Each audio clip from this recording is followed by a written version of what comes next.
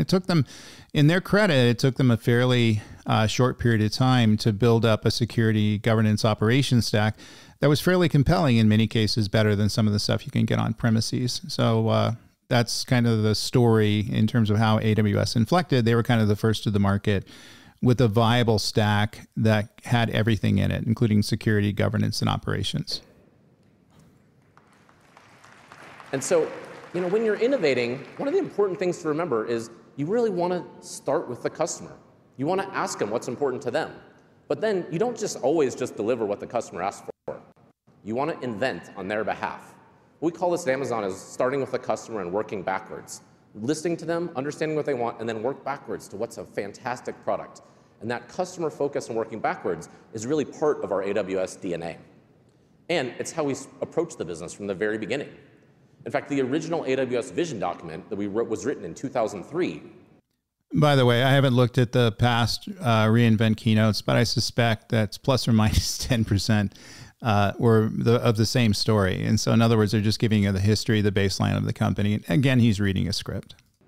And at the time, there was a lot of technology companies that were building these bundled solutions that would try to do everything for you. And what they ended up doing is there's these big monolithic solutions that would do everything fine, like it was good enough. And we had this observation that good enough shouldn't be all you strive for. You want the best possible component. It would be great if you could take the little bit of everything that was best and combine them together. And with that idea, AWS was born. As long as it's in AWS. So what the argument would be that we should be taking a best of breed approach to using whatever components that we need to bring together to build our systems.